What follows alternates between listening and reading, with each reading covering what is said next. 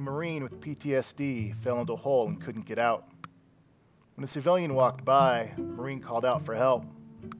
But the civilian yelled back, "Suck it up, son. Dig deep and drive on." Then threw him a shovel. The Marine did as he was told and dug that hole deeper. Another stranger went by, and the Marine called out for help again. The stranger told him, "Use the tools and online training that has been given to you." Then threw him a bucket. The Marine used the tools, and he dug the hole deeper still and filled the bucket. A psychiatrist walked by, and the Marine called, "Help! I can't get out." So the psychiatrist gave him some drugs and said, "Take this. It will relieve the pain, and you'll forget about the hole." The Marine said thanks and followed his advice. But when the pills ran out, he was still in the hole. A well-known psychologist rode by and heard the Marine's cries for help.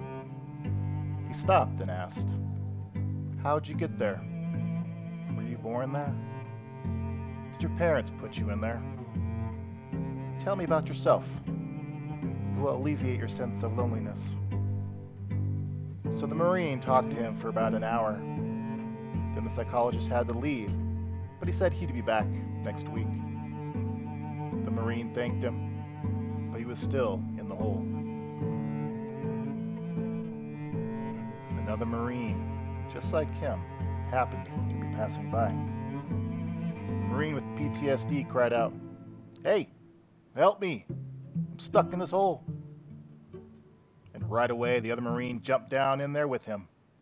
The Marine with PTSD started to panic and said, "What are you doing?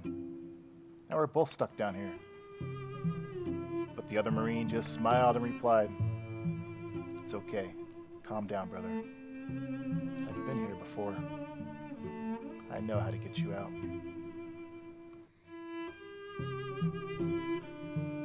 If you made it to the end of the story and feel like you're in a hole with no way out, remember, your brothers have your six.